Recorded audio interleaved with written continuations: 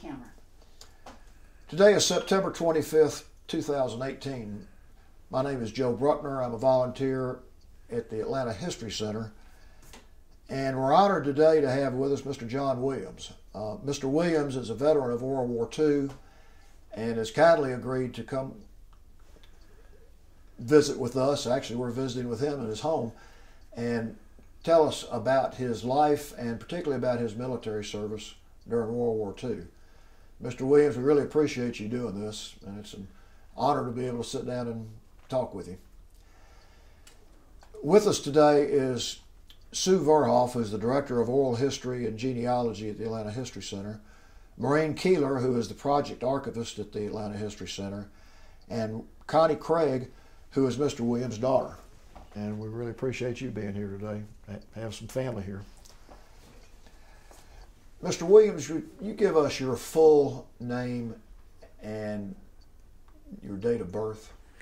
John McLarty, that's M-C-L-A-R-T-Y, Williams Sr., born July 10th, 1923. Okay. And please give us your current address. Okay. Tell us a little bit about your upbringing. Well, go back where we started. I was born in Jackson, Tennessee. My mother was screening in the front porch when I arrived. Of course, I was born at home. And when I was 2 years old, we moved to Memphis. I lived there till we was 12. We moved to Atlanta, and I've been there generally since then, except time in the service. Where did you go to school, and what neighborhood did you grow up in? And tell us a little bit about in Atlanta. I went to Lenox, first and second grade, third, fourth, fifth, and sixth at Normal Training School, which was a wonderful school. It was on the campus of, at that time, West Tennessee State Teachers College. Now I think it's Memphis State. Anyway. The students in the university were our teachers. We had, each one of us class, you had a teacher who had their master's degree. And the students that have one in the morning and one in the afternoon that would teach us a class. And we loved them. They were interesting, and we tried our best because our grades were their grades. And we worked hard to get good grades. And it was a real nice school. And then we moved to Atlanta. I went to Joe Brown Junior High, which is now high school, through 7th, 8th, and 9th, and went to Boys High, which is now something else, and through high school. Then I went to Emory University, and I got in 2 quarters before I went in the Navy. Now, Boys High was one of the few public schools in Atlanta, wasn't it? At the time? Yes. For the whites, there was Boys High, Tech High, and Girls High for girls. Commercial was co-ed, it was downtown. And the blacks had, I know, 2 schools, but I'm not sure anything about those. Yeah. It was a different time. Now, this was somewhat during the Depression, wasn't it, or the later years of the Depression? Yes. Dad worked for a company 1929, in probably 33, something along 32 or 33. The company went broke, you might say. The president and vice president opened up a store. And Dad was laid off, but he was very fortunate. He got a job with Kroger while he was still on the payroll of the company, so he never lost any time from work. And then he worked for them, of course, until he was transferred to Atlanta. So he went in 1935. You have any memories of the Depression, what you saw? That Very much so. You can't imagine what it's like until you're in it. It's sort of in the atmosphere, it's everything. Nobody had anything. You didn't know you were poor because everybody else was the same way. Yeah. I carried papers starting about 36, 37, somewhere along in there. And I know one of my customers, paper was 25 cents a week then, and he stopped me and told me he was laid off. He couldn't afford the paper anymore. And I'd always, if I had an extra, I'd throw him an extra. And then one day he came in with all smiles, said, "I got me a job. You start the paper back."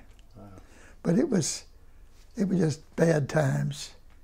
And his dad told me, you walk down the street and you'd see somebody that could do you a job better than you can, but he doesn't have the job and you do. It was just a very terrible time. How many brothers and sisters did you have? No brothers, but 3 sisters. One younger, about 2.5 years, one a little over a year older, and one 2.5 years older. So what year did you move to Atlanta, approximately? 1935. 1935. And was that because of a job situation with your father? Yes, he was transferred. Piggly Wiggly at that time was going under, bankrupt, and if they did, they were going to take all of their supplies with them, because it was a bad time. So Kroger sent the men down here and took over Piggly Wiggly to save them and to save the suppliers too. And it worked, because they made it. Of course, they're still quite large now. Were you happy about that move, or just a little bit unhappy? You've got to realize that adults live their life and you lived yours. You didn't get into theirs, they didn't get into yours. I know you thought about it, yes, no. I had no choice. I mean, there wasn't a matter of deciding what I wanted to do. So go from that point up until you went into the military. What did you do? I carried papers, and I started, my first job, I was 12 when we first moved to Atlanta. I worked, now at that time, Piggly Wiggly was self-service. In other words, like you go to McDonald's and order a hamburger. You came to the counter, you ordered a loaf of bread. I got your loaf of bread, can of corn, and I wrapped it up and charged you for it. It was not self-service. And I worked 2 weeks when I was 12. I paid $2 a week and worked 90 hours a week. I'm not sure I was worth the $2, but anyway, that was my first job. After that, I sold magazines to customers. We had a route.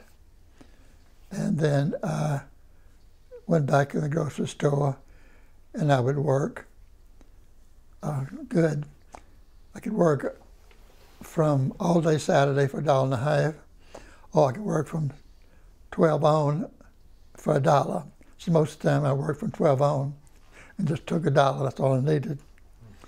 And you got to remember that nothing cost anything, but you didn't have anything. Yeah. When we would travel as a teenager, they had to have suit boxes that suits came in. Mm-hmm. They were about 2.5 feet long, 18 wide, maybe 3 or 4 inches high. Each one of us had one for all of our clothes and everything. So, and the car was a 1931 Chevrolet that Mom won in a contest by writing "Why I Like Cremo Cigars." Really? And to make it more interesting, I found out when I was grown that when Mom and Dad were getting ready to get married, she told him she would not marry him until he quit smoking cigars. So he quit smoking cigars and smoked cigarettes, and then died of lung cancer when he was 79. But still, it was a different place. Say nobody had anything. Yeah. But in carrying papers, finally got a route, made about $3.50. I had 60 customers on that route. So when you got out of high school, it was around 1941? 42, actually. Okay. Because, let's go back to Pearl Harbor. I was in the movie Sunday, and the owner of the movie stopped the movie and came up on the stage and announced that the Japs had just bombed Pearl Harbor. So this would have been 1 o'clock probably in the afternoon. So we all went home. I told Mom I was going to go join the Army. She says no. I was still in high school. So finish your schooling, because tomorrow they'll have young men lined up trying to get into every one of the services. And so I went ahead and finished school, went to Emory for 2 quarters. And interesting thing, that time it cost $75 a quarter for tuition, and my books cost maybe $15. And Dad told me that if I would pay for the first quarter, then he would pay for any schooling that I wanted as long as I went to school. So I worked in a grocery store, Kroger. It's about $16 a week then.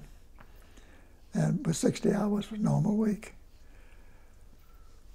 But I was there for the 2 quarters, and about the end of the second quarter, we were talking about, we all knew we were going in the service, just a question of time. And somebody said the hardest thing to get into was naval aviation. So next day I was down at Naval Aviation. It was the old Packard dealership where they set up. So all day long, they gave you every kind of a test you can think of. Physical, psychological, you name it. And I was taking the eye test right at about 5 o'clock. And I could get the depth perception, but one thing I was off on. And the doc said, oh, wait, come back tomorrow, you're tired. And so I went back the next day. And when I got home that night, there was my questionnaire from the draft board for me to fill out. So I would have been drafted within 30 days if I hadn't been sworn in the next day. So I went back, passed the physical, and sworn into the Navy. And then at that time they were behind, they had more people than they had spaces for them. So they set me up. I was supposed to go in June of 42. Now this was December 42. I was going into June of 43. And because I lived in Atlanta, they put me the head of the list, so if anybody didn't make it, they would call me, and they did that in March. So I went in the Navy active March. We went to Columbia, South Carolina, University there, and our first uniforms were not uniforms, they were old clothes that they probably couldn't have sold anywhere else. And we had, it's quite an experience. I had been away from home because in the scouts and whatnot, so it didn't bother me a bit.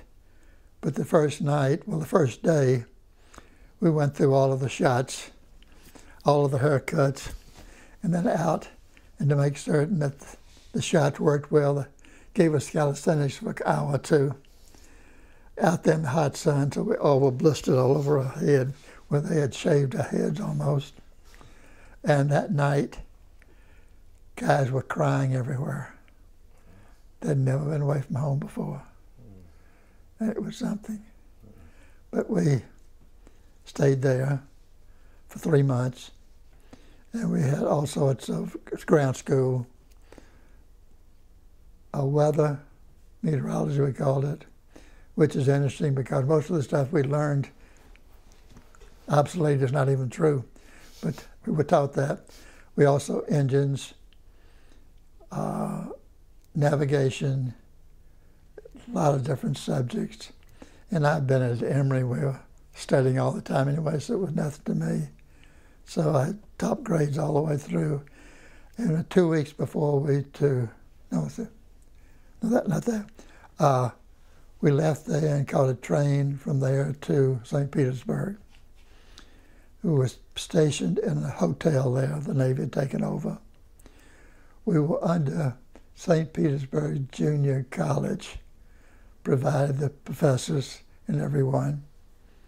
And we had to learn code, most code, which is a mess. But anyway, our teacher worked at the stock exchange and could type like 75 words a minute, taking code. I mean, impossible. And he was trying to teach his wife how to read code by words, not by letters. I always thought that'd be interesting, but anyway, the professor I liked taught navigation. As I say, I was good at anything because I'd been in school. So I ended up sort of being his assistant, and would teach the boys that were having a hard time. But we were there, and we flew Cubs at the City Air Field. And my instructors were barnstormers from the First World War and through the 20s. The one that was in the First World War, he learned to fly in Japan, in France during the war. And at that time, there was one plane that if it ever got upside down, you tried to ride it up, it'd go into a flat spin. Flat skip spin you can't recover from. It's fine. So his plane gets up, he has to land upside down. So he dove out right before it hit and lived through it. Good God. But it was some interesting things. And the one that was head of it was really good. Turning bank indicator shows whether or not you're sliding or whether you're flying smooth or not.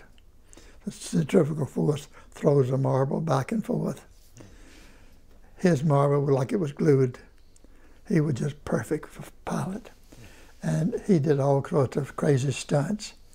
And he came up with a stunt that flew over a grandstand at a racetrack and picked up a handkerchief that was on a pole with his teeth. So that time, yeah, we laughed and laughed. And his mechanic went and pulled out his book that had newspapers in it. And there was a picture, newspaper, him upside down, picking up the handkerchief with his teeth as he flew by. But he was good. And did you get to know him at all? Oh, yeah. And came in, we found out Cubs are more gliders than they are planes. And fly over grass, you settle down. If you fly over houses, you raise up. So you could judge your height by what you want to fly over if you're coming into land. And one time, we had a runway over the grass. And as I landed on the grass, I flipped over and sat down. When I did, I sat down right beside another plane on the runway. If I had not moved over, I'd have landed right on top of him. And I got chewed out about that, not because I would have gotten killed, but because I was tearing up the airplane. But it was real interesting.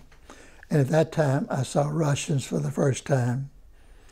We were just like college kids, cutting up all the time. They were serious. When they marched, they stomped their feet. And they were there to pick up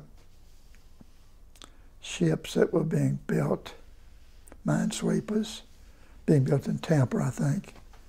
And they were in St. Pete, but they were there. Did you have any opportunity to interact with them? No, just going by them and seeing them, and they were unhappy with us. I mean, they didn't like us.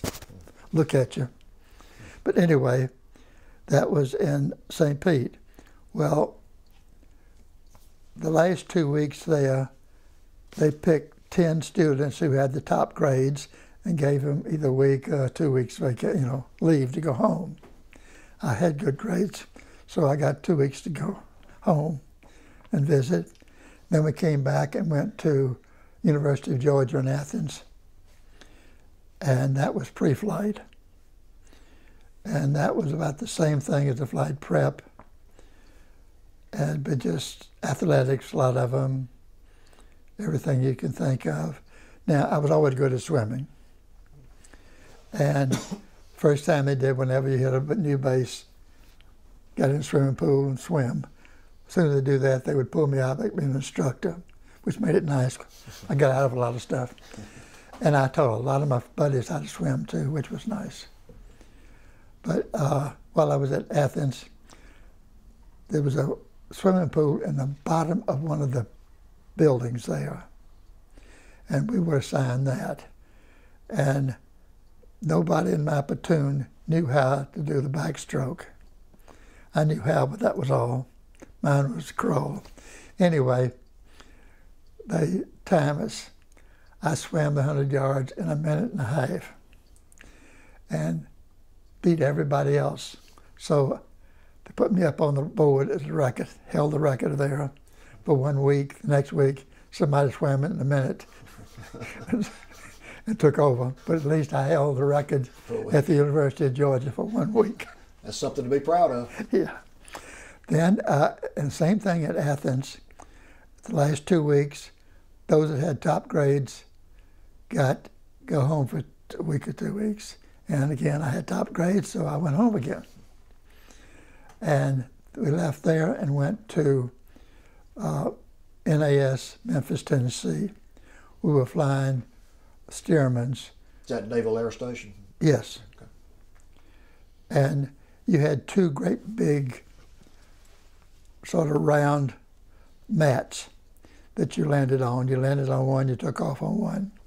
And you look at the wind tee to tell you which direction you were to land or to take off. And so we were flying Stearmans in. And I came in, instructor with me. And as I was just landing, a plane came across right in front of me. So I slammed on the brakes and stood on its nose and tore up my plane, but I didn't kill anybody. And it was an instructor that didn't notice the change of the wind tee, and he landed crossways. So it was his fault, not mine. But at least I tore up an airplane, which is one of my planes. Then in Memphis, oh, interesting. A bunch of F4Fs, which is a fighter that the Navy used at the beginning of the war before the F6Fs came along.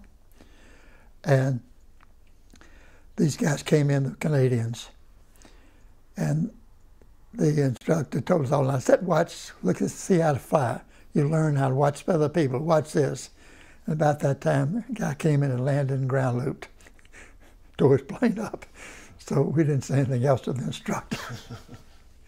But it was rough. There was a big storm there where the wind was so strong that as you'd come in to land, they would grab your wing and hold you down on the ground.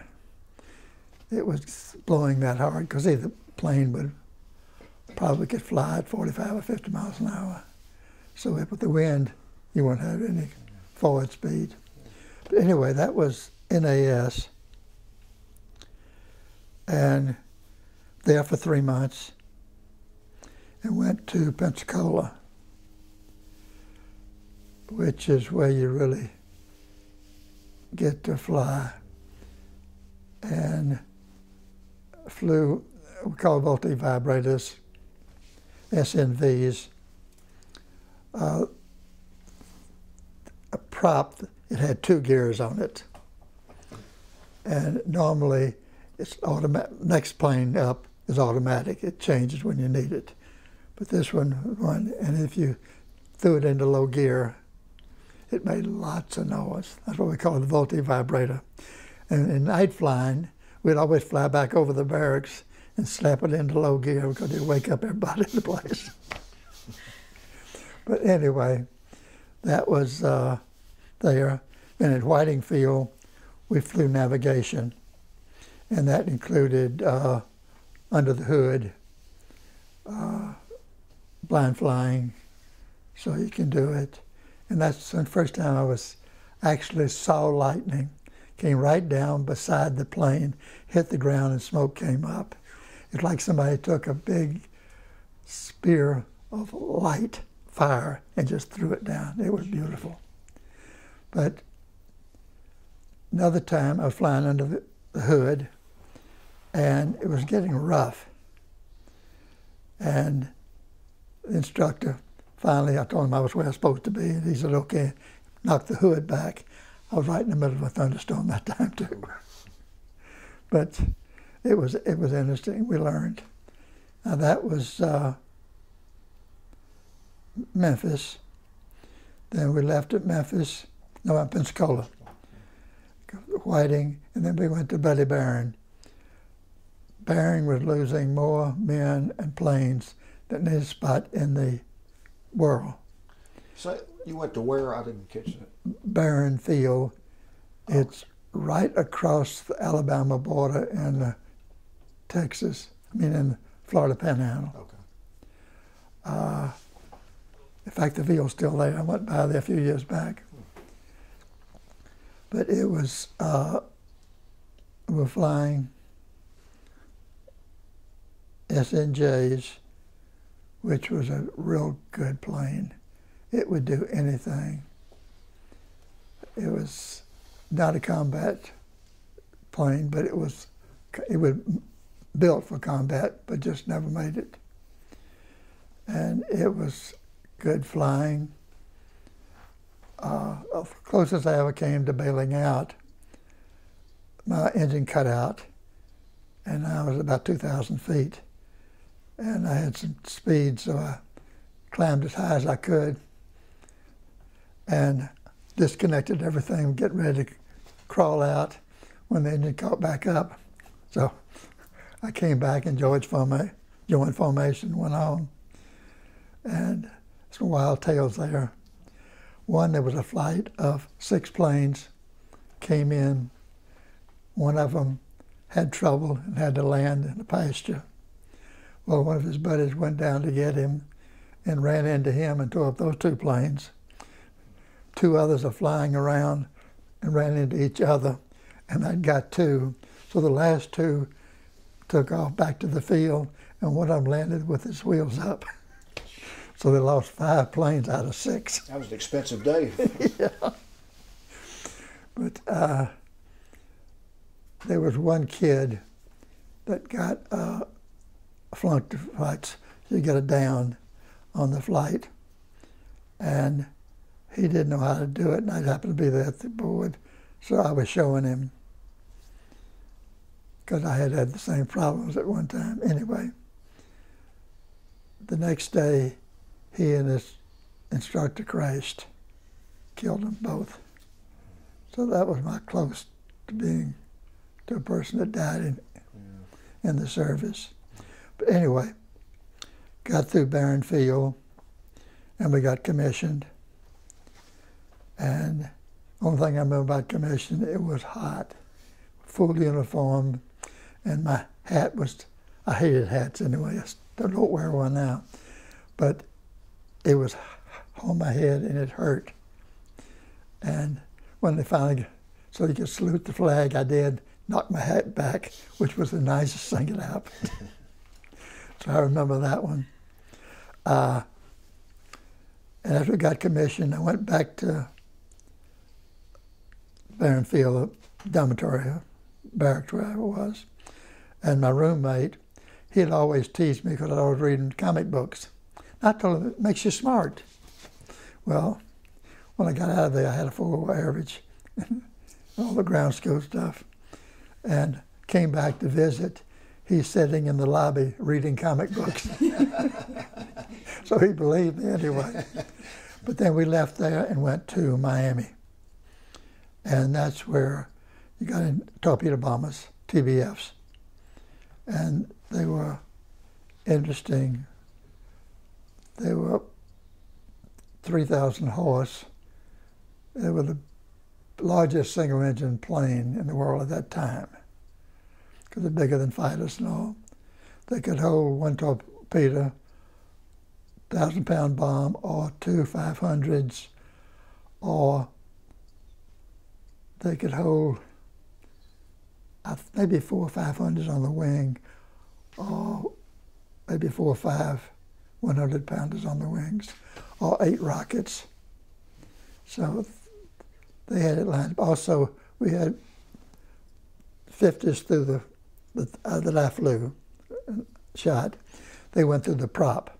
So they were judged with the props. So according to your tachometer is how the gun would fire.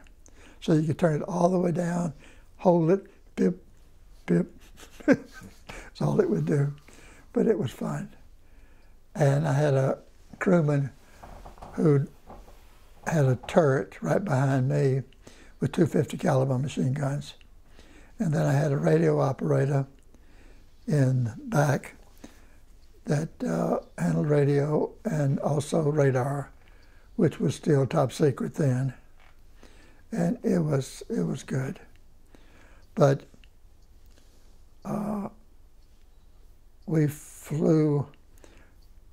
we had practice concrete torpedoes that weighed 1,000 pounds. And we used those to learn how to drop them and so forth. And one plane I flew was not a torpedo plane. I don't know why we did it, but it was made out of plywood. And frost got on the wings, had no lift. And take off one morning, and I got off the ground, but just at it. I came to a 5-foot fence at the end of the field. I finally got over it and built up enough speed to get going. But that was as close as I came to tearing up that one. But then we had fun flying out of Miami with the torpedo planes. There was 12 of us, instructor, assistant instructor, squadron commander, and then 9 of us cadets. And I was always not staying in formation. I had a friend that was always drunk, and another friend who was always doing dumb things. So nobody wanted to fly with us. So they picked the other 6, and we flew by ourselves, which made it nice, because we could do what we wanted to. And one time, we were flying out of Miami, and I was navigating. We got ready to go back. I said, well, boom, boom, figured we all go this way. I got down right down on the water, wingman on the side of me. I hit the beach at Miami, dead on. And the 2 wingmen got up. I just went over the top of the houses. They got their numbers and turned to me. They didn't get mine, because the airfield at that time wasn't but a few miles from Miami, center of Miami. But it was fun. And we would drop little bombs, actually made by a foundry I represented later on in Chattanooga. They were about a foot long, had fins on them, like a regular bomb, had a shotgun shell in the nose of it. So when you dropped it, when it hit, it would go off and send up smoke, so it would show where you hit. And we were in Miami. We tried to find in the squadron, and it was foggy, low clouds and everything, kept circling round and round until they finally found a hole in the clouds, and we started making runs. He dropped a flare with something in the water so we could hit it. Well, we came in and seemed like I had 8 of them. So I got 8 hits, plus we had, for lunch, I'd gotten Cokes for all of us.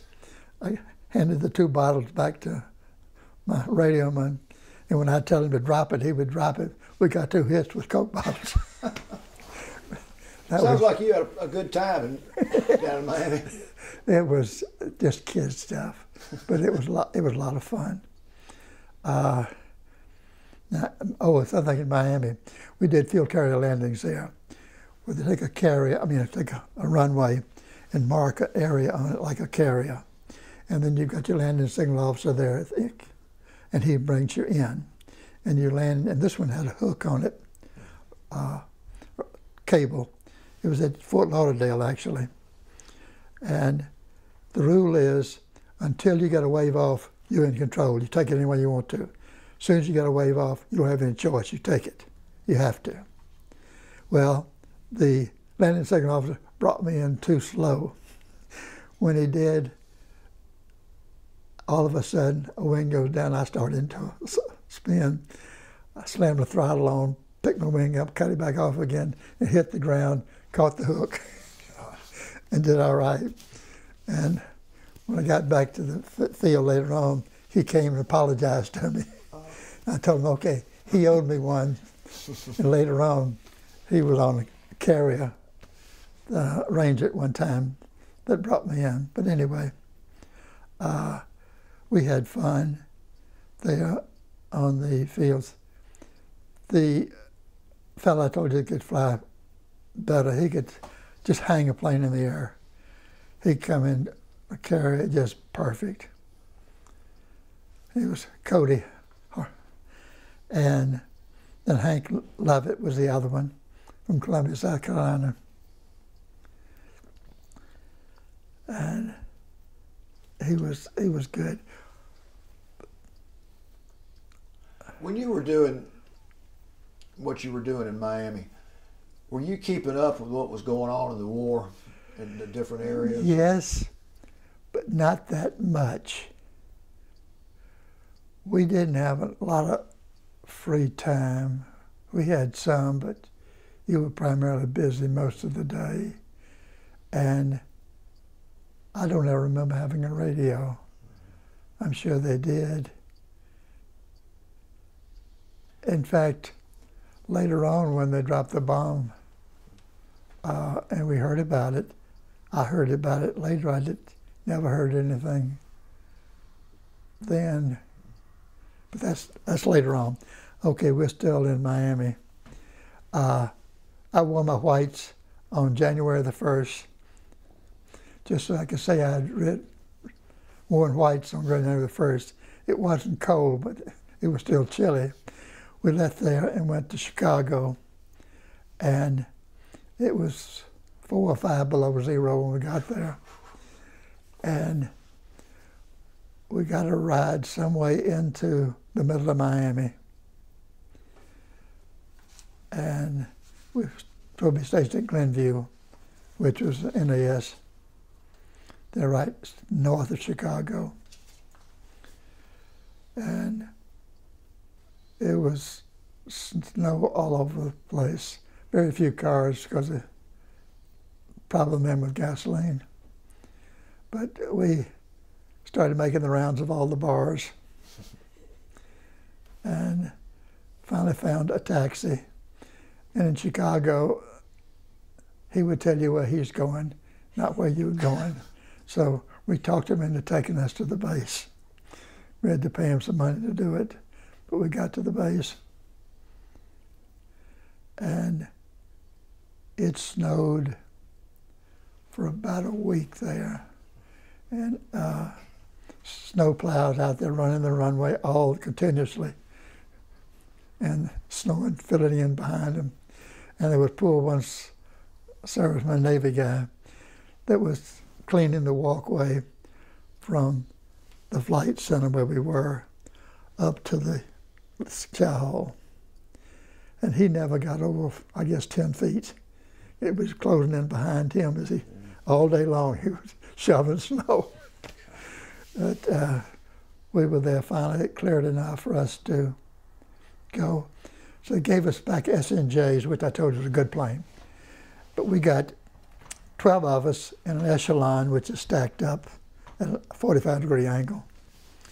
And we were like a whip. And I was at the tail end of it. And you'd pull back, and of course the nose would go up. We were used to flying torpedo. I mean, the torpedo plane was like a big truck. All of a sudden now we're in a sports car.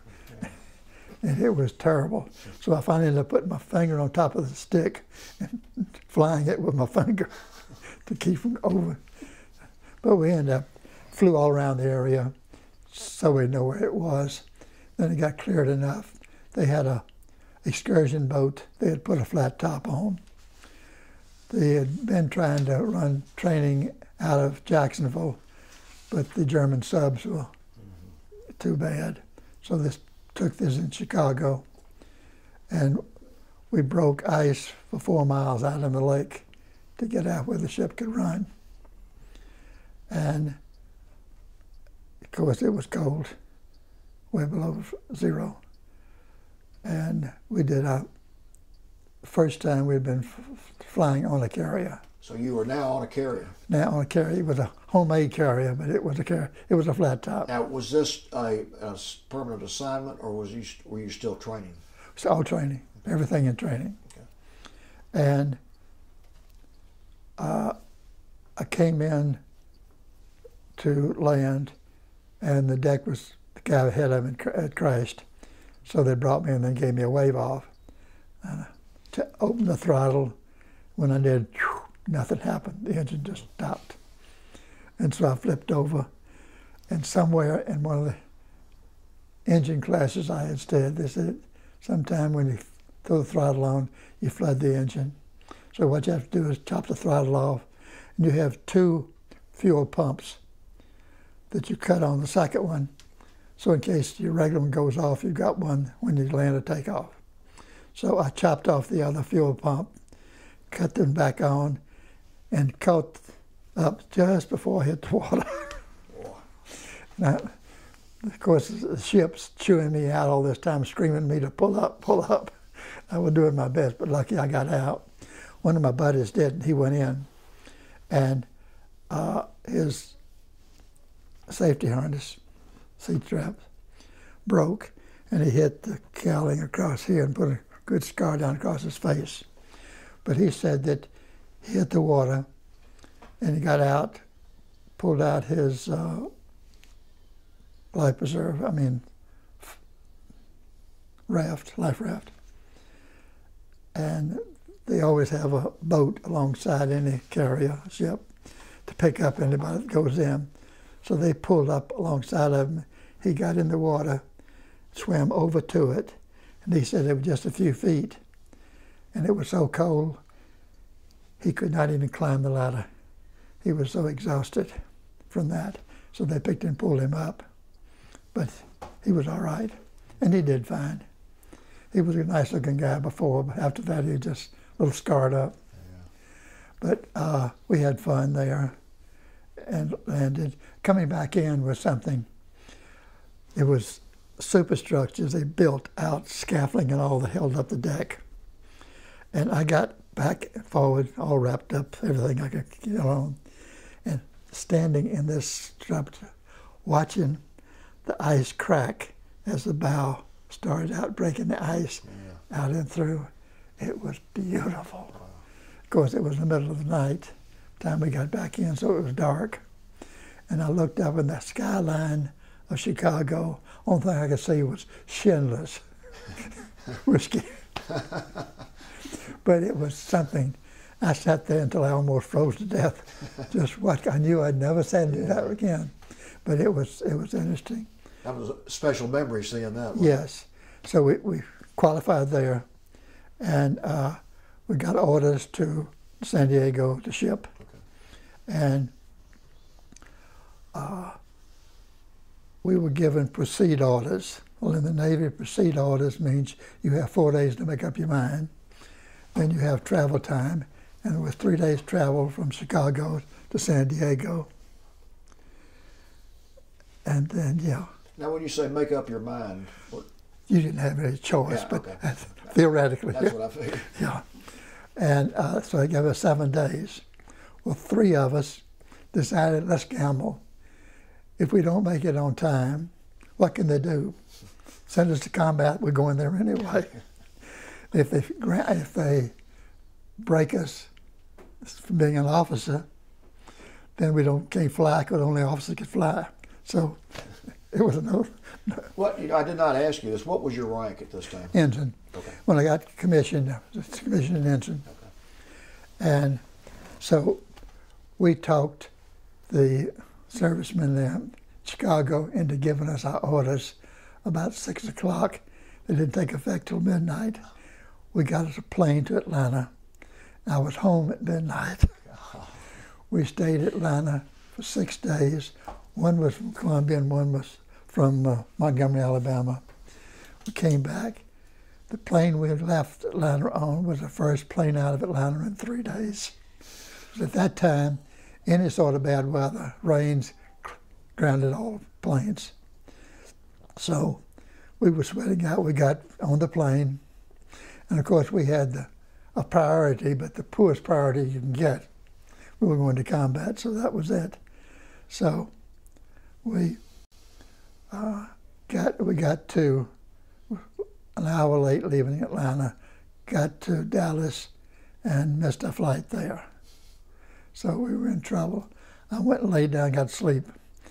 And one of my buddies sweet-talked one of the flight people, girl, into finding us a seat on a plane that was going to San Diego. And we made it to San Diego 4 hours before our time was up. You were living a charmed life. Absolutely.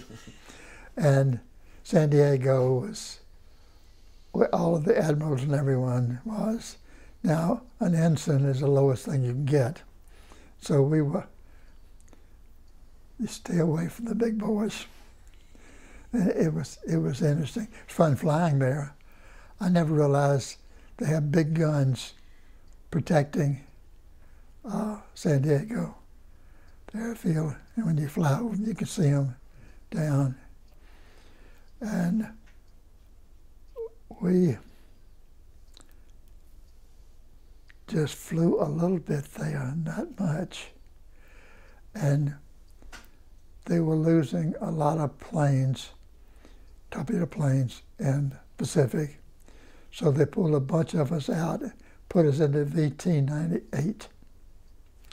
So that as soon as they lost 3 planes, or 3 pilots, 3 of us would go out and join them, wherever they happened to be. And so they sent us to Airfield at Ventura, California to wait. And with my good luck, they stopped losing any planes. So we sat there, and that's where I was thumbing from Ventura, from Oxnard, where it was, to Ventura, California, when a girl picked me up driving a truck. And I married her 3 months later. Wow, what a great story. Yeah, so it was. And what I didn't know, her boss was ahead of her. And he picked up 2 of my buddies and he signaled her to pick me up. And so she outran him back to Ventura. We were sitting having coffee when they came in. And they asked us what we'd be doing that night. Nothing. They said, "Do you want to go to LA?" Yes. So he asked her, and she said yes. And so 3 of us and Norma and the fellow and his wife all went to LA, went to Juke Joint, Burlesque. It was a lot of fun. I bet it was. And we came back, and I saw her on the base. She delivered laundry for the base and for Fort Hueneme too. And I asked her for a date, of course, and she said, "Fine, that Friday night," or Saturday, I forgot which. Anyway, we went with her boss and his wife again. Went to LA, had a big time. Slapsy Maxes that time. Anyway, came down to pick up the check. I picked up half of it, he picked up half of it. She couldn't say a word. Months after we were married, she had bet him that she'd get a date with one of the 3 of us. And if she did, he had to pick up the tab. So she couldn't say anything, and he didn't say anything. So I paid for a half of them. Anyway, we were there I don't know, a couple of months. Then we were sent to, I guess thermal was next in the desert. And at thermal, they sent pilots, instructors that were doing everything wrong. It was the last place you wanted to be sent. It was hot, miserable, and old-timers, regular Navy, everything strictly by the book. It was hot. So the first day we showed up with shirts, pants, but no hat and no tie, and nobody fussed at us. So from then on we wore tennis shoes with no laces, no socks, shirts and t-shirts, pants and t-shirts, and nobody bothered us. But we flew there. It was hot, and we had a lot of fun learning. And I guess that's when I got my crewman, a kid named Holiday and a kid named Lance. That was my gunner and my radio operator. And we flew there. Oh, that's when I got my second airplane. I came in one time. See, when you're flying and a wing goes down, it means that you're drifting to your left. So you hit your right rudder and straighten it back up. If you're on the ground and a wing goes down, it means your centrifugal force is throwing you to your right. So you hit your left, and all you gotta do is look at the horizon, you know which way your nose is. I didn't. Wing went down. I thought I was still flying. My landing was so perfect. I was on the ground, didn't know it. And I hit that rudder. When I did, I wound up. And the wing on a TBM is like 10 feet in the air. I still drug it, tore it up on the ground. And they made me go back and do all the paperwork of ordering a new wing. And I found out that wing is one of the first ones made that I tore up. But anyway, got through that. Was this your last assignment before going to the ship? No. We then finished there and went to Los Alamedas. And we did more field carrier landings. We also did night field carrier landings there. And as I said, the first night, you're lucky if you find the runway, because nobody likes flying that close to the ground, because the whole time when you first start flying, you're very careful where you fly, what you run into. And here we're taught, you can't see anything, you got to fly at night. So we learned how to fly on field carriers where they'd bring us in. We'd land on the runway. But there wasn't any hook or anything. We just land and then take off, come back, make another run. And we did that.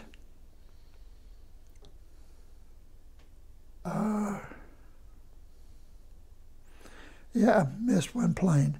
When I was flying SNJs, I did the same thing with it that I did with the TBM. I drug it and tore it up, so that was my third plane. Well, when we left Los Alamedas, we were ordered to go to San Diego and get on the USS Ranger, which is a carrier, one of the first carriers of the U.S. And I was in charge of loading all of our planes on the carrier. And one of them, the bracket on the plane broke, and so the hook fell and messed up the plane. I'm in charge, so I get charged with one plane. So that's my fourth plane. See, one more and I'd have been a Japanese ace. But anyway, we flew out that, and we flew carrier landings out of the Pacific. I didn't know it until I checked my logbook. There were 7 of them. And then about 3 weeks later, we flew out and landed on the Ranger out in the water from Los Alamedas. And we had night carrier landings. Well, came time for me, you have to fly during the daytime before you fly at night, just to make certain you're all right. So they got the weather report, and the weather report was bad. It's going to rain tonight. So they stopped flying. Some of us didn't get a chance to fly. Well, it turned out it was beautiful, moonlit and everything. So they all qualified. And the ones of us that did, the next day, the fellas flew back home, and we were still sitting there. We do our qualifications, 2 day landings, and then 2 night landings. And when was this? I know it's 1945, but around what? April 45. Okay. And then that night, after we finished, the next day, they put us on planes to fly back. I guess the others flew back with us that time. But the plane I was on, another plane taxied into it and tore up our wing, and another plane would work. So there was 2 planes there that didn't take off, so we were stuck. And that night, we worked with mechanics, get them fix those 2 planes so we could take off. Finally, the next day, they got them fixed so we could take off. We talked the skipper into turning into the wind so we could take off, which he didn't want to do, but he did. And we took off and landed back in NAS Alameda. And I'm assigned for a flight. Well, I'd already talked with the skipper, and he had given me a 3-day pass to get married. So I got a flight I got on. He can't find him. So go ahead and do the flight. By the time I get back, they found him. He's cleared me. And so Norma and a friend, Connie, and one of my buddies was Festerling, which ended up marrying Connie later on. But anyway, she and Connie were there at a motel in Fullerton, California. So the day that I was there is the 30th, which of course is holiday, which of course the courthouse is closed, which of course no marriage license. So we'll wait until the next day to get a marriage license. And then Norma had been a Mormon, but she had left the church when she was a teenager. And I was raised in the Methodist church. And so she said, I said, I don't want to be married in a church, because one of my buddies was married in JP, and I didn't like that. So she said she didn't want to be married in the Mormon church. She said she asked somebody at the hotel. They said it was the Baptist church up the street. So we got married at the Baptist church. And they had something going on there. We got there late. She was dragging her feet. She couldn't make up her mind, but she wanted to get married. She told me later. But anyway, we got there, and there's nobody there but the organist and the preacher and his wife. And they said, did we mind if the organist played? And she played background the whole time of the service. It was beautiful. And nobody in the church. When he finally said, you may kiss the bride. And I went to kiss her, and I said, I'm hungry, let's eat. And we turn around, and the room is full of people. They've all came in and were quiet enough that we never even heard them. Oh. But it was real sweet. It was a nice wedding, and it was really nice. And I had, I think, 2 days before I had to get back to the job. That was really a special wedding, wasn't it? Yeah, it was nice. And then we got orders. We still didn't need any more of these torpedo planes pilots. Now, what was going on in the war at the time? It was quite Pacific. Iwo Jima had been gone, and several others. I'm trying to look back at it. We were assigned to VC-85, which had been shot up real badly. They lost about half their men. And so we were assigned to make it up. And they sent us to Quillayute, Washington,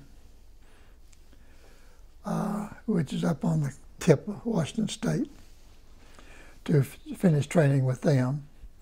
And we were there 2 or 3 months maybe. And we were finished. We were waiting for orders each day. And then we heard they dropped the bomb. And then boom, before you can turn around good, they closed the base, which made it nice. Whenever they open a base, all of the officers have to ante up money to pay for the club, whiskey and everything. And yet when you close it up, you get all of it free. Wow. So we had free whiskey to the last. What a deal. We even got it and gave it to our crewmen, which is against the rules too. And I was stationed, ordered to go to NAS Seattle as a test pilot, which sounded like a lot of fun. The day that I checked in, we were living in a motel that day, they dropped the points to 36, and that day I got my 36th point. Boy. So when as soon as I found out about it, it was noon by then. I got to the separation center. They wouldn't know where you been. They were looking for me. But anyway, I got through there. And the nice thing about it, when I'd had leave as an officer after Pensacola for a couple of weeks. I think that was all the leave I had. Well, they counted the whole time I was in the Navy, then gave me, 2.5 days per month or something like that. For every month I was in the Navy. And the only time they charged me was that 2 weeks I took. All the time I got off, it was 3 different times I got off as a cadet, went home. So also they paid me transportation from Seattle to my home in Atlanta, which was nice. And I had bought an old 36 Ford at that time. And so Norma, and she had a daughter when I married her. And she was very much pregnant with Connie. And we drove to her home in Ventura. And I went home for about 3 weeks. She didn't feel like she could make the trip. And then I came back and I stayed there for a year. And Dad and Mom came visit us because we had Connie by then, so they could see the granddaughters. And he told me if I'd come back to Georgia, he would provide me a place to live. And the GI Bill paid for my schooling. So fine. So we left California and came to Atlanta. And that was the day of the wine car fire, where everything happened. There may be people watching this that don't know about the wine car fire. Talk just briefly about what there was. A terrible fire in Atlanta, right in the middle of town, next door to Davison's, which is now Macy's. And there was a bunch of girls there, I'm not sure, some outfit or something, and like 20 or so of them were killed. And one of my good friends later on lived with us, was in charge of photography for United Press. And he was taking a lot of the pictures. One of this girl falling down that you see, and he's the one that took that picture. And he had nightmares from then on because of it. But it was terrible. And there was no way to anybody get out. They didn't have any of the safety precautions they have now. So anyway, we came to Atlanta. I went back to Emory, and Dean Miller was the dean of admissions. And I walked in, visit to see him and see if I could get back in. He called me by name, because he had been one of my customers at the grocery store that I'd worked at. And so, of course, I got back in, and then the tuition had gone terrible. It was then $125 a quarter, and Uncle Sam paid that. And my books at one time, one was $35 because I was taking English and I had 2 books. And they had to pay for that. But otherwise, and it was a different world then. When I went in the service, you could have used a $10 bill as a bookmark in your book and laid it on the library steps, and it would still been there when you got back. When I got back, and nobody, I mean, in the middle of the exam, I need a beer. Anybody want to go? Half the class get up and go get a beer and come back. Nobody thought about cheating. It just wasn't done. Yeah. And later on, cheated any way they could. Really? Yeah. In that short a period of time, it changed, huh? Yeah, because it was, I guess, servicemen, and nobody cared about grades when I was there. You had to get a B average to get into a fraternity. So I made my B average in the first quarter and got into the Paquets the second quarter. And then, of course, I went in the Navy and never did come back. They got credit for all my good grades, but that's one thing I did for them. But talk a little bit about your life since you, well, got out of the Navy, but also once you got out of Emory, you went to law school at Emory. Okay. Now, before I finished my second year of law school, everybody got the bright idea to learn how to take a bar exam. They started taking the exam when they first went into law school. So Emory, you know, only 10% of Emory students pass the bar, you know. So Emory said, if you take the bar without permission, you cannot get your degree until you pass the bar. So we didn't care. I didn't plan to practice law. I wanted to go back to California and work for Safeway because I grew up in the grocery store. I was a meat cutter as well as grocery. I knew all of it. My dad was Kroger. He ended up being vice president.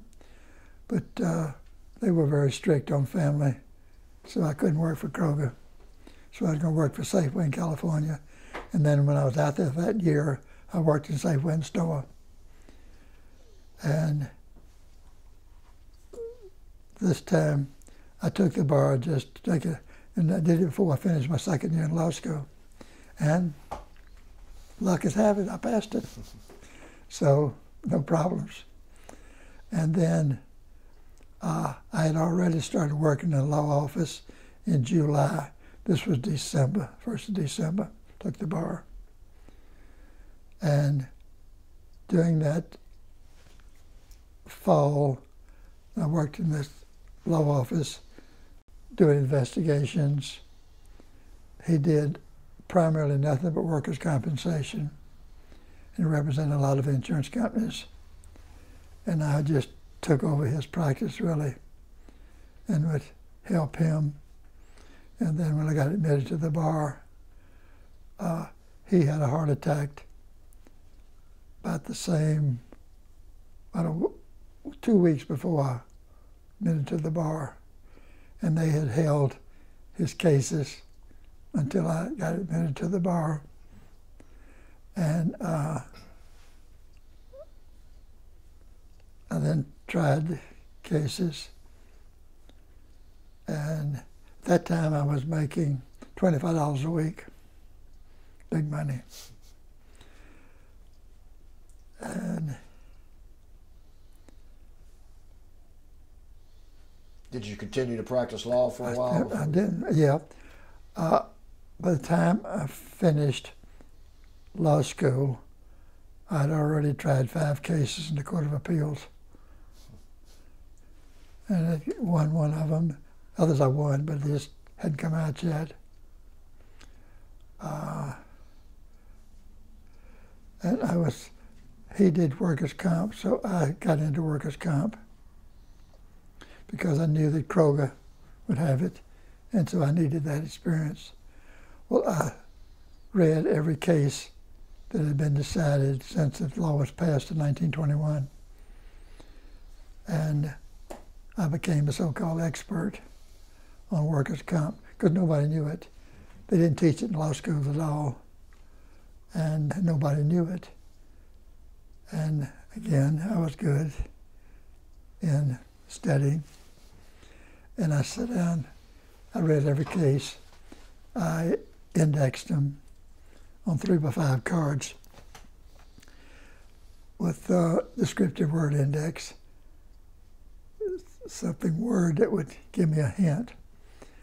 And I did that, and I became known by the judges as someone that really knew comp, and the appellate judges. The clerk's office was right at the end of the Capitol, second floor of the Capitol, right at the end of it. All the judges' offices all went down there. I couldn't get to the clerk's office to file a paper. Come here, sit down. I got this case. And they would tell me the case. What should I do?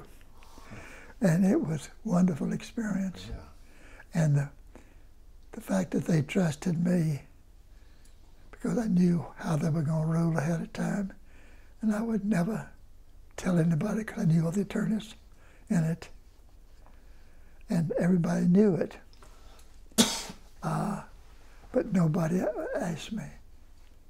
So I guess they trusted me too. Well, that's a credit to you. It was. It was nice, but it was fun. I enjoyed it.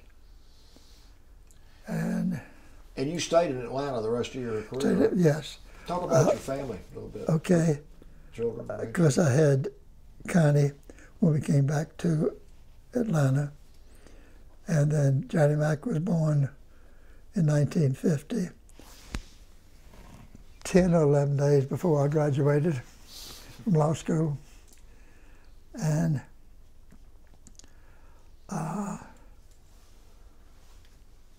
I represented any number of companies, but also represented self-insureds. And I actually made a good bit of my reputation and money in self-insureds. Whatever the normal premium would be for a company, I charged them 6% of that to do all of the claim work, all the investigation, all of the filing of all the forms, and through one trial if it was contested. And I had it. And that was, I got so that I was making over $100,000 a year back then, gross, from representing companies. I represented all sorts of textile companies. Do you remember S&H Green Stamps? Okay. They were a good cash company because they got the cash before they ever had to pay out anything. They used that cash to buy up all sorts of textile plants, 2 glass plants, lots of things. And so I took over that. And so I was handling cases from also Southern Airways, represented them, from Virginia to Louisiana, from Kentucky to the Cayman Islands. Florida, I always kept a member of my firm that had a Florida law license that covered me there. In Mississippi and Alabama, I never did anything. Nobody ever challenged me. South Carolina and North Carolina were real strict. So I took the adjuster's license and became a licensed adjuster in those 2 states. And the lady that was head of the workers' comp in Tennessee was a wonderful lady. I went by to see her when I told her what I was doing, was handling all the cases. She told me how to stay out of trouble with her and how to do everything right, and it helped me greatly. And so my records with the state of Tennessee was very good. I knew what I had to do before they called me. Helps to have the right contacts, doesn't it? Yes, it was nice. I represented St. Regis Paper Company in Mississippi and Florida. And that was a wonderful company to represent. Pulpwooders are breeding to themselves. They're different from anybody. And whether the accident was compensable or not, if the pulpwooders thought it ought to be paid, I paid it. Made no difference whether it was legal or not, because if I didn't, they'd have burned the woods. And they would have thought I was trying to pull something. Yeah. But they were good people. Yeah. And over towards Pensacola in that area, a bunch of Cajuns, and they are also a breeding to themselves too, wonderful people. But it was nice to have them. And St. Regis had 2 pipe companies that made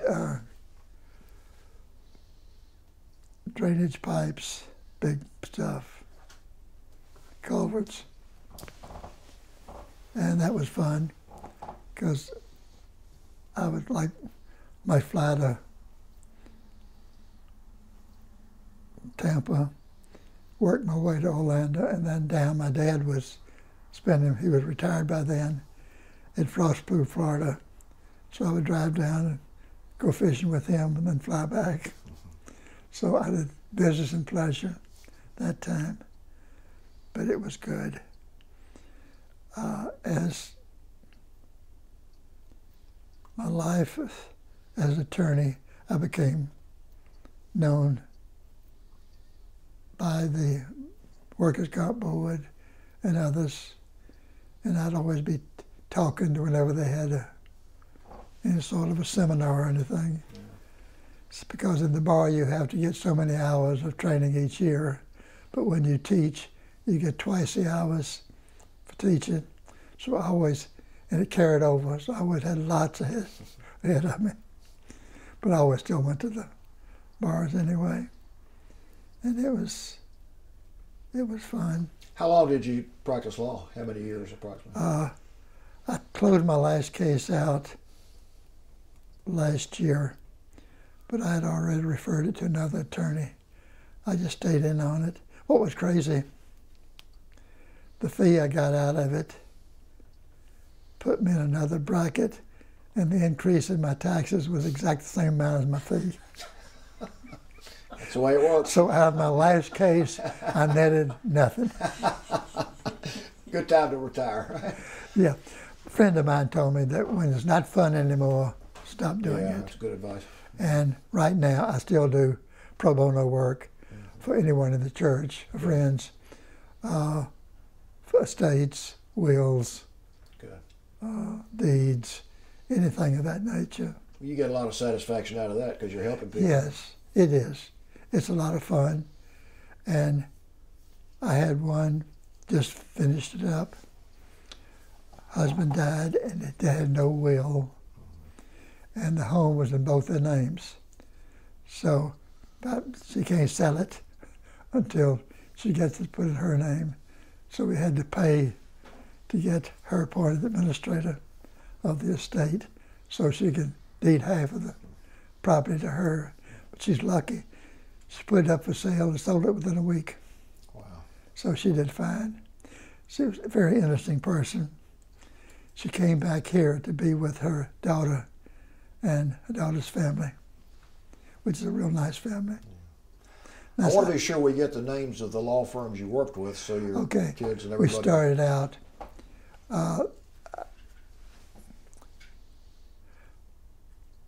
Latimer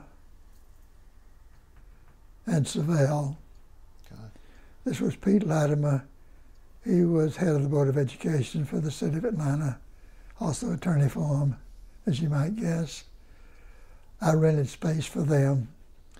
When my boss died, I was admitted to the bar in 1950. 1954, Christmas Eve, he died of a heart attack. And two of his main clients called me and wanted me to take over their work. One was Hartford. It was a good company, real good company, still is. And I started practicing, but the trust company, we were in the trust company building, and they needed space. They had tried to kick the boss out, but he was too strong politically for them to ever do it. So the week after he died, I'm in the office, and the man comes in. He says, "You know why I'm here?" I said, "Yep." He says, "Can you let me know," this is January, "can you let me know by June what your plans are?" Gave you a little time. I said, "That is the easiest way of getting evicted I know." Well, it turned out that Pete Latimer knew my boss's wife, and she asked him to bid in on the property. I had made an offer to her for the office. It wasn't that much because he didn't have that much. And he checked and told her he couldn't match me at all. So, but he told me that he was forming a law firm with Frank Carter, and that they were going to be in the Grant building, and they had an office, extra office they could rent out. I said, good. So I got me an office, and that was Carter, Latimer, and Savelle then. And Frank Carter represented SCOCO, some of the big companies. He was head of the Lawyers Club, you name it, everything you can think of. He was a nice man. And after wasn't very many years at all, he died. And he had a brother, Frank Carter, who was in the office, sort of an associate of Frank's. Well, he didn't want anything. He was like he was going out of the law or something. So Pete found Bruce Woodruff and got into a law firm with him and made it Woodruff, Latimer, and Savelle. And I rented space from them. Well, Pete Latimer got the bright idea that he could do better by himself than he could be in the law firm. So he served notice on the law firm that he was withdrawing. So one of the associates was Ed Lane. And so Bruce Woodruff and Ed Savelle got Ed Lane and I together and wanted to know if we wanted to form a law firm. Of course we did. So the name of it, of course, Woodruff Latimer. And then we flipped a coin and Ed run. So it became Lane and Williams. So it made it best because everybody can remember the last name, but they don't remember the third name. So anyway, we had that law firm, and that stayed there until Ed Lane did some things. Let's say he was a ladies' man that Ed Savelle didn't like. And you got to remember, back then, attorney that was divorced was outlawed. I mean, you had certain things that the attorney just didn't do. And so he didn't want Ed in it. And about that time, Bruce Wood just died of a heart attack. And Bruce did all the documentation for all of your financing of banks and everything, like Ford Motor Company. Whenever a car hit the end of the assembly line, it automatically was owned by the finance company. And they handled it through the dealer and on until you bought it. And they'd probably finance it for you too. But he did all of the paperwork on that back in the 30s. So he was the expert on financing. And he had a lot of good clients that he did work for. So he passed on, and Savelle didn't want to be in a law firm with Ed Lane anymore. So I told him, Ed and I had too great egos. We could not be partners together. We'd fight each other. We had two associates. One was Lawson Cox, and the other was Henry Angel. So I said, okay, let's bring them in as partners. So we formed the firm Savelle Williams, Cox and Angel. And that worked for quite a while. Henry Angel's dad was an expert on financing mergers and so forth in West Virginia. And McCormick Tea Company, Spices and all, wanted to buy Handy Pack, which was a company here. And Henry drew up all the papers using his dad's forms and sent it, and they assigned it to about 10 different attorneys, just divided it up into tents, gave each one. They accepted everything he wrote. So it was nice. Henry was good. But it got so, Henry and the others got lazy. So we had two young associates, Mike Jablonski and Mark Gannon, two brilliant young men that were very good. And we met, Ed and I, with the two of them, and we formed a law firm and gave the others a right to stay with us as associates on salaries or percentage if they wanted it, because they weren't supporting themselves. And Henry left, Lawson left, some of the others stayed. And then we kept that law firm, and it's still there now, Savelle and Williams. You got to be proud of that. Yes, very much so. Good reputation. They still, Mark Gannon made certain it's a good reputation. We had hired Joe Horsey, MBA, who was a geologist and ran a crew in the uranium mine in Arizona. And she ran a law office, and I taught her. And what we would do is, how do we steal from the firm?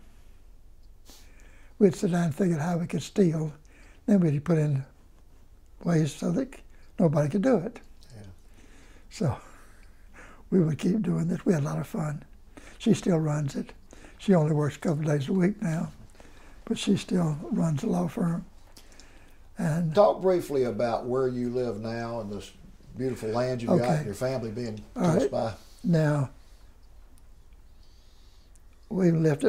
I built a lake house, started in 1954, 5, something. No longer. When was Robbie born? 65. So in 1965, I started on it. And it took 5 years before I got it dried in. I'd work about 30 Saturdays a year on it. And we moved out there and lived there a year, but the wife didn't like it. It was too lonely during the week. And my dad had bought the farm, a square mile, in 1949 for my brother-in-law to run. And I don't know, probably in 75, 76, Dad gave 10 acres to each one of us, my 3 sisters and I.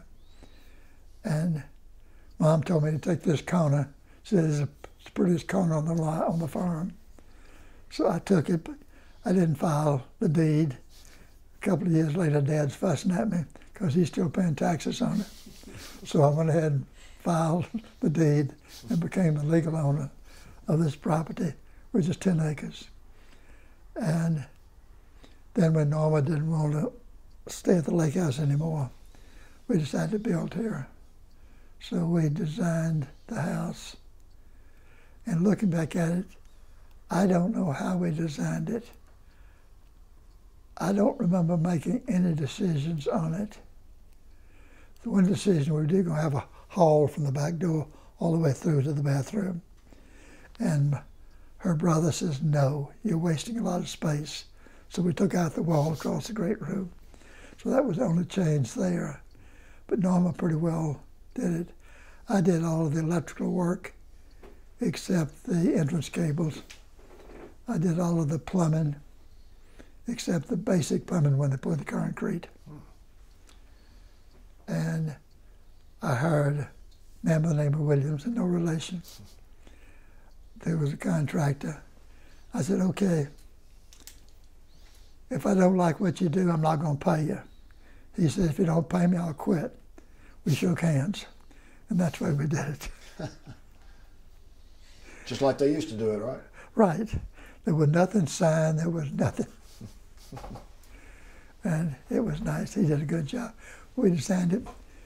The windows behind you are sliding glass doors, the same thing on my study across the patio, so that you, when you're entertained, you can rotate all the way through.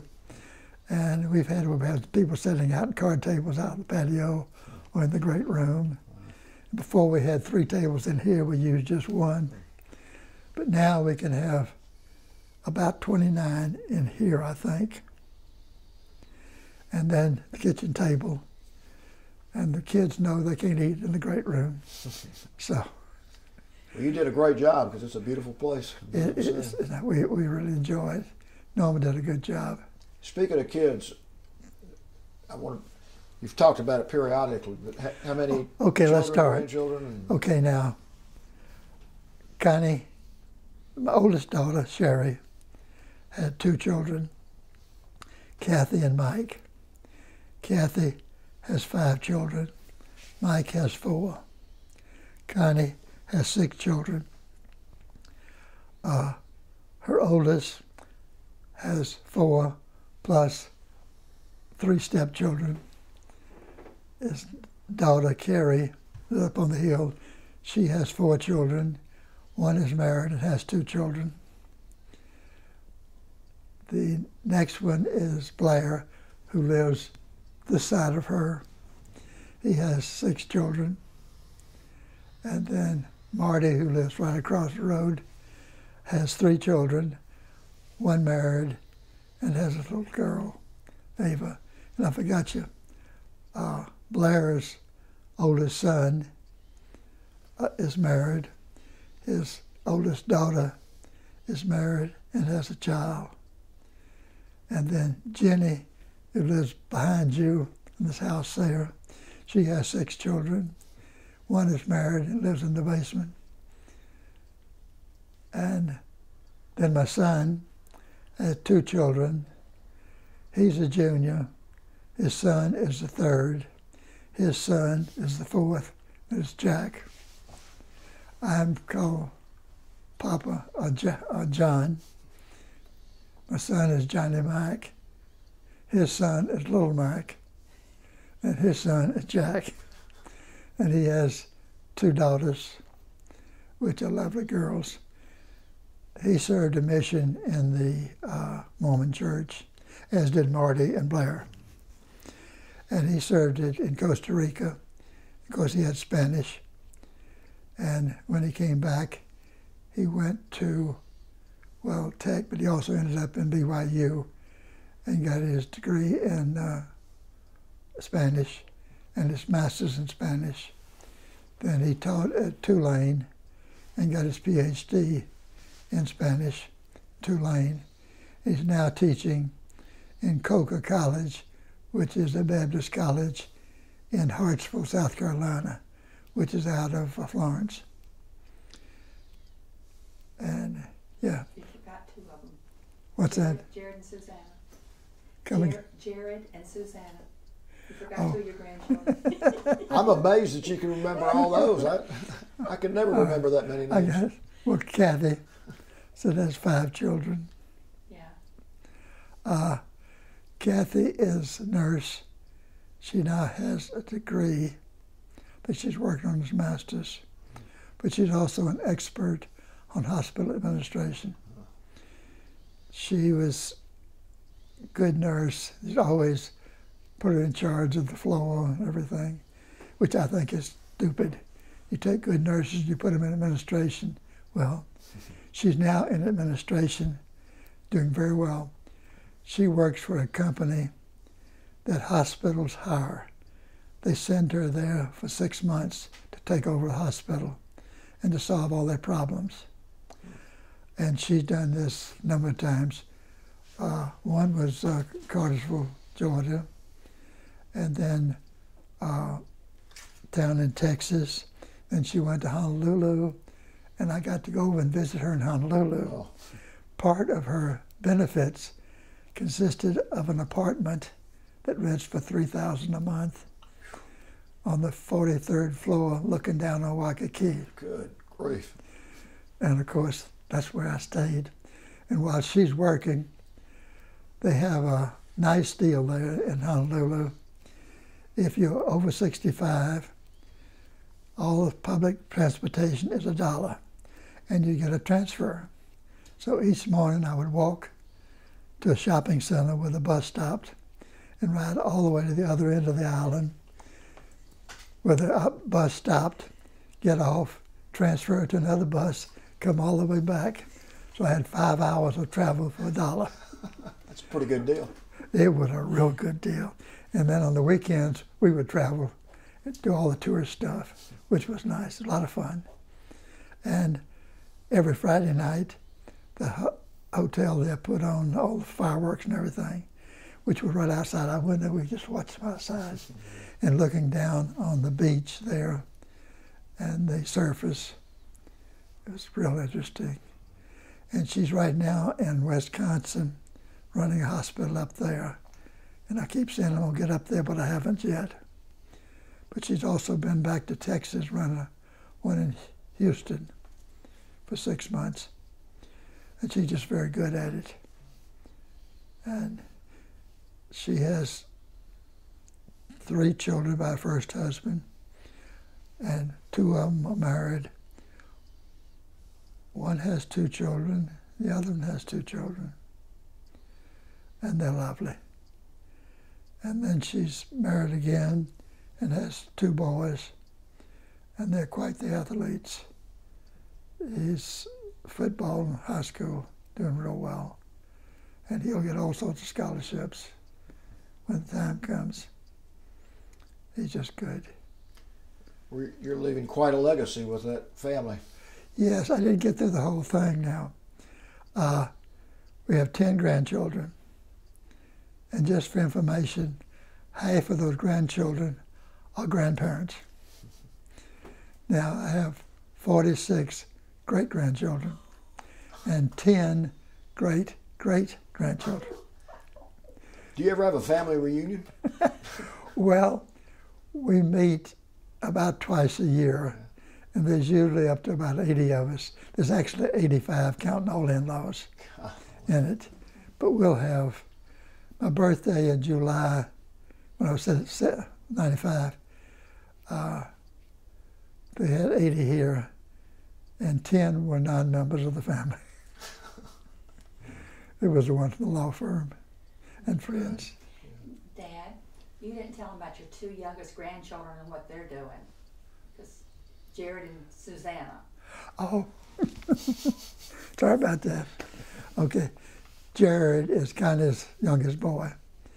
He is an attorney here in Atlanta, in Newnan, doing real well. He is married. His wife works in a optometrist's office, and they have 2 children, 2 little girls, which are wonderful. They drive him nuts, which is what he did to his mother.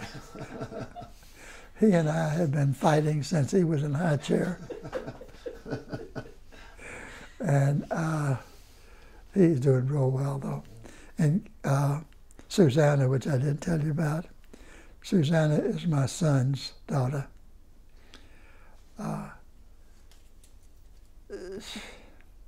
She married a boy, a Jewish boy. She was a Mormon. She left the church. And neither one of them active now. But she worked in California, below Monterey. Big Sur. Big Sur. Couldn't think of it. And met him there. And they ended up getting married. And then she moved to St. Louis at Washington University. She'd already gotten her master's at Brigham Young. No, she got a master's at the University of Georgia. Then she got her PhD from Washington University. And she was, of course, teaching there while she was doing that. She and her husband loved Big Sur, but they can't make a living there to pay for the cost of living there. And they were trying to find a place. They took a visit to Seattle and fell in love with it. He's got his master's. He's a designer. All of the advertisements you see on TV, the videos, he creates those. Wow. So he can do that anywhere. Yeah. And they decided they liked Seattle, so they moved out there and spent a year renting, and they now bought them a home. And they have 2 children and 2 cute kids. They're smart. Well, see, Johnny Mac had an IQ of 142. His wife, Laura, was more than that. And little Mike, I'm sorry, was more than that. And Suzanne is smarter than all of them. Just brilliant. And Talented family. yeah, they've really done Has it. he got them all now? That's all his grandchildren. And they do everything from work. My son does the mapping for the Census Bureau. But each of his grandchildren chose a different direction, and they've all done well. Yeah. All 10 of them have done very well. I want to give everybody here a chance to ask anything that didn't get asked, but first I'd like you to pick up your logbook and make sure we get that on camera. And anything you want to say about it? Or? Perfect. Just like that. I found it sometime a little while back. I got it out today just to check, see if I remember things. I didn't remember being on the Ranger twice. I knew I had qualified on a carrier in out of San Diego, but I looked in here and see where I was logged in on the carrier and where I qualified for carrier landings, also qualified for night carrier landings. And where also I checked in my .38 revolver, got cleared because they wouldn't let me take it home. I did steal my machete. They didn't keep that. Oh, yeah. Picture you may wanna. Yeah, hold that up. What a, Okay. wow. Little high. There you go. Oh yeah. As you can see, I've changed considerably. What a handsome. You look mighty good to me. But she is a lovely girl.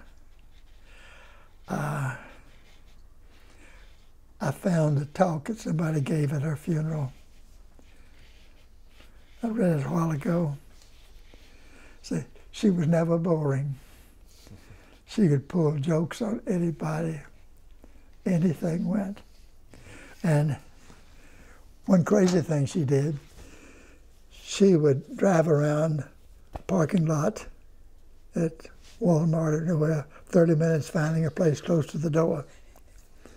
Well, she found one at the very edge of it, right outside the door. She parked there. She came out. Somebody had parked right up next to her, so she couldn't get in. So she had to get in the other side and come back. So what does she do? She opens her door and backs up and goes forward, and backs up, and goes forward, and then leaves the car.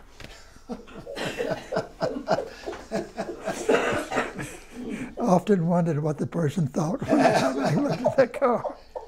Sounds like she had a good sense of humor. Oh, she did that. You obviously were a loving couple and had a great marriage for a lot of years. I'll tell you, the last time I talked with her, we had a saying. I'd say, I love you. She'd say, I love you too. I'd say, I know, because I'm so pretty. It's easy. And she'd say, yes, I know. Day before she died that evening, I went in there and she was awake. I said, I love you. And she said, I love you. We go through the whole thing. She says, yes, I know. She turned over. And she died that night, never said another word. Wow. So the last word I got from her was, You can't beat that. No. That's really special. It was. And good kids. My son drove everybody nuts. His teacher at Woodward Academy, GMA back then, anyway, said he was the smartest kid he'd ever seen in his class, but he was also the laziest kid he had ever seen in his class. He couldn't do English every summer, except one when he went to Mexico. He would spend in summer school taking English over again because he would fail it. And finally, when he was a senior, he was failing English as usual. And the teacher said, write me a paper and get any help you can by anybody, and I'll count that as your final grade. So he had good friends. He played on a football team too. So they had a party, swimming party at the house, and all of his friends wrote the paper for him. So he passed his English and he graduated. And when they called off the name, they say, please don't anybody clap or anything till we get through, then you can do it. Well, one right before him was a class drunk, so we all clapped for him. But as soon as Johnny Mac's name was called, the whole crowd just broke up. Because he got good friends. He was lazy. He got into computers. The man that runs Sky Valley bought a computer back in the 70s. Johnny Mac was running our bee business up there. And the two got together, and both of them were learning how to run computers. Johnny Mac got into it. In fact, he ran a computer company for a while. And he was always into things. He made a living, but he never really made any big money. And a lot of things went wrong for him. But last year or so of his life, he got into the backup business. He had a high school kid that was a genius, of writing programs. Johnny Mac got with him and they wrote a program for backing up things. And about that time, Congress passed a law that all doctors and hospitals have to back up everything. It has to be encrypted, has to be off some premises to protect privacy. And of course, their program did just that. And at one of the conventions with all the computer people there, they won top prize for that program. Wow. And it turned out that he died, just a mad cow disease, we call it. Anyway, his wife got very wealthy selling his shares of stock in the company he had very well. And he had given this kid a good, I think, 25% of the stock. And so he's done very well. He's still running the company. Good. And it's doing fine. Would any of y'all like to ask any questions or anything that? I think I'm good. Awesome. I can't tell you how much we appreciate you doing this. I mean, you're still living a really special, exciting life, and it looks like your whole life you've been in leadership positions and you've had respect to... Something I didn't tell you. In July of 1994, we had been going to different potluck dinners and such things at the Mormon church because Connie was quite active. And we knew a lot of people there. Well, she got up and she said, I'm going to church, you want to go? And I said, certainly. So I got up and went to church, been going ever since. Okay. I joined the church in '94, December 4th. On December the 5th, I take a year, sealed to her in the temple, and we served a mission running the Bishop's Storehouse, which is used to provide food for people that need it. And we ran that for about 18 months, and then we were called to a meeting, and I was told I had to go see the stake president, who is head of like 12 churches, you might say. And I said, Norma, what have you done? Why does the stake president want to see us? What have I done? She said, I haven't done anything. Well, we got there, and he says, will you take any calling? And I said, yes, but I don't want to go to Siberia. He said, no. They called me as a bishop. So I ran the Sharpsburg ward for about 18 months. And the first almost 6 months of it, I was still running the Bishop's Storehouse with Norma. And then the bishop is called, I think, because he's needed for that particular ward at that particular time. And I was called because of my age, I'm sure, and my background. And the ward did real well. It increased. In fact, we split twice during the 18 months I was there. And it was quite an experience. And the story goes, when I was set apart by the stake president, he said I would know all of the members of the ward. That was about 300. And Norma said, when he got through, you're dreaming. He can't even remember anybody's name. One time I went to introduce her, I forgot her name. But within 30 days after I was called as bishop, I knew everyone in the ward. And then 30 days after I was released, I couldn't tell you anybody's name. So you're called for a purpose, and I was called for a purpose, which was good. I enjoyed it. It was quite an experience, because a lot of nice people, real nice people. I always said, if you judge a religion by its people, the Mormons got them all beat, because they produce some wonderful people. Well, and you're obviously one of them. Well, not as good as some, but I try. You know, Dad, one more thing about your life is how often do you travel? Oh, well, see, when I practiced law, I tried cases all over the state of Georgia. Of the 159 counties, I tried cases in 154 of them. I would travel 40,000+ miles a year, just driving around the state.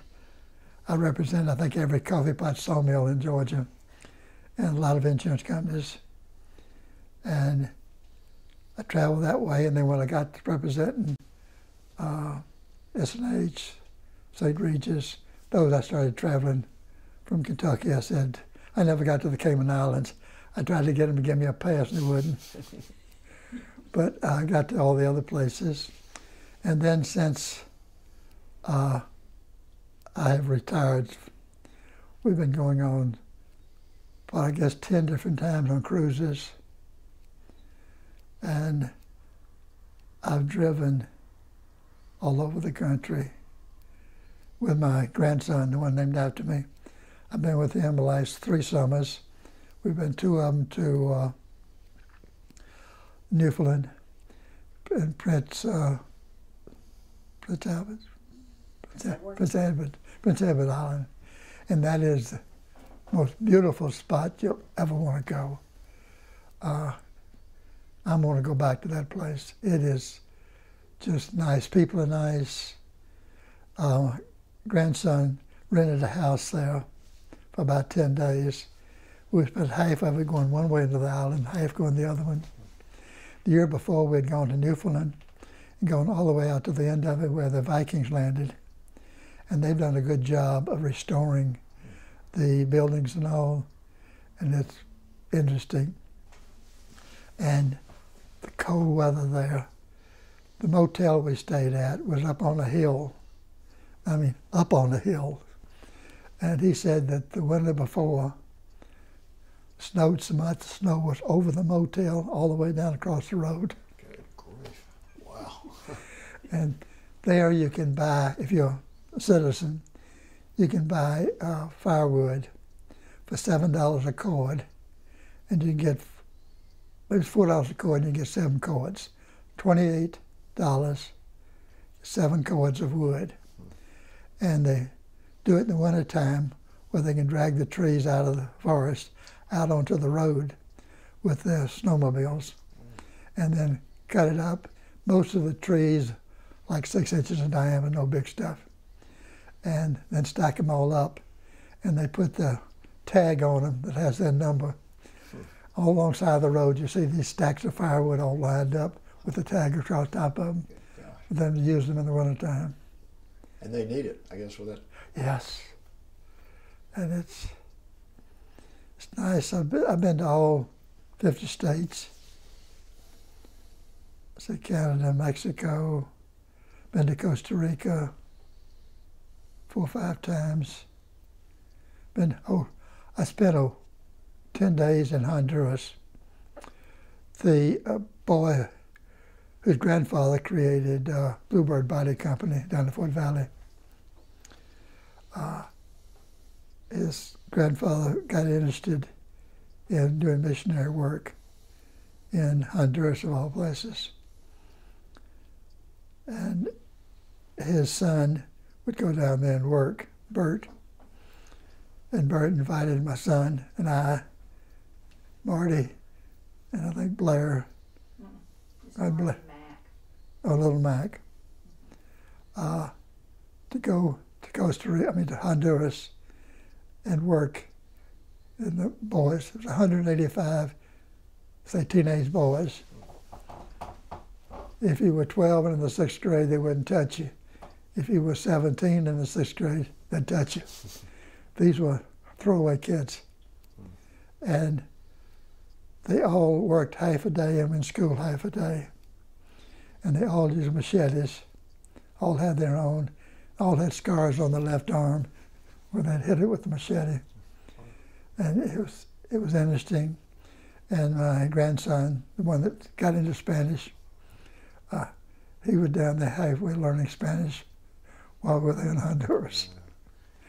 So we had a lot of fun. And the family that came back from the Second World War and just felt the Lord wanted him there. And with nothing, he just went down there, had nobody to support him, nothing, and just took over and started doing things. And he created this thing which is still there. And it's quite a deal. And they were building a house for one of the missionaries that teaches, they have a school for the children of the people that work there. And they wanted building a home for them. And they asked me, did I know anything about plumbing? I said, yes. So they took me off of my tractor. I was hauling a water wagon, and put me doing the plumbing. And it was different from any plumbing you've ever seen. They had built everything out of handmade concrete block. And whenever they needed a pipe down, they'd drop the pipe down from the top of the concrete block down on the bottom of it.